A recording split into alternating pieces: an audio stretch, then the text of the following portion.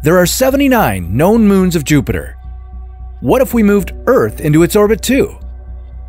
How would Jupiter's super strong gravity affect our lives?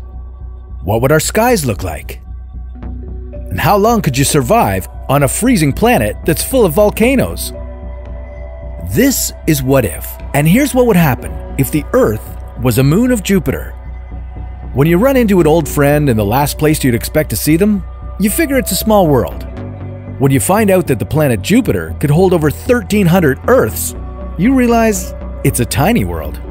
Picture this: if the Earth was the size of a grape, Jupiter would be the size of a basketball. We've got one moon, Jupiter has 79 and counting. So yeah, Jupiter's a big deal. And orbiting it would be a dream for all you Instagrammers out there.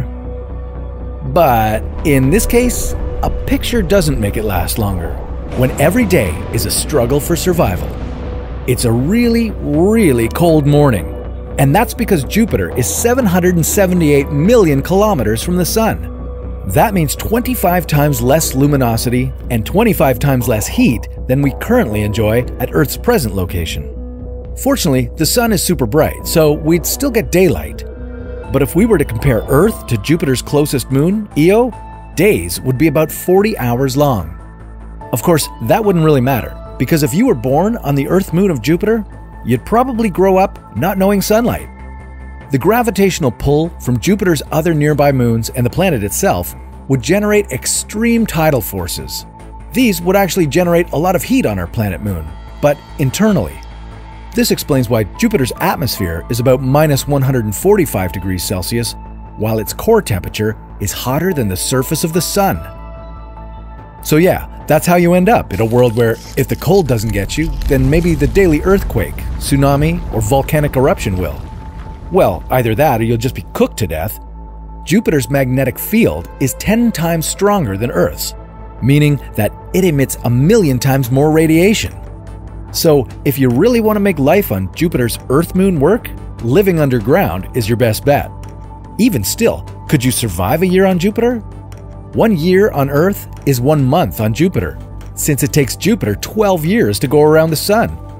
Every month on Jupiter, the planet gets hit by about 12 to 60 comets or asteroids.